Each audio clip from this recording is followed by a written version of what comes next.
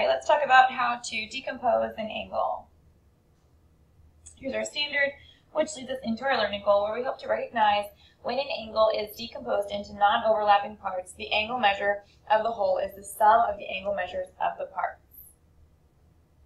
All right, let's take a look at our first one. We know that this whole angle, outlined in green, is 55 degrees, is what it tells us. We know that this angle right here is 30, so we're trying to find this missing piece. What we're going to do is use subtraction.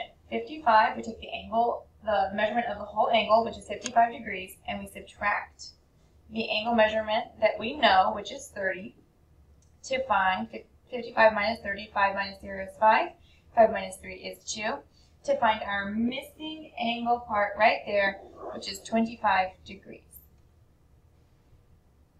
Let's try another one together. We know that this whole angle is 150 degrees. We know that this small part is 32 degrees, and we're trying to find the missing piece. So again, we're going to subtract. We're using the total that we do know, which is 150 degrees. The piece that we know is 32 degrees, and we're going to subtract to find our missing piece. 0 minus 2 I can't do, I have to borrow. 10 minus 2 is 8, 4 minus 3 is 1, bring your 1 down. 118 degrees is our missing angle piece. Let's try one last one together.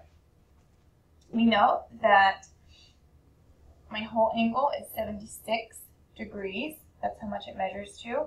We know that part of the angle measures to 35, and we're trying to find this missing piece. Again, we're going to subtract. We take our total amount, which is 76. The problem tells us that. We also know that part of that angle measurement is 35. So we subtract. And when we subtract 35 from 76,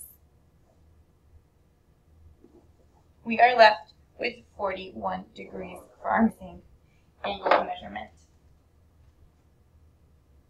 You're going to try this problem on your own, as well as this one, and one last problem. Good luck, and I'll see you tomorrow.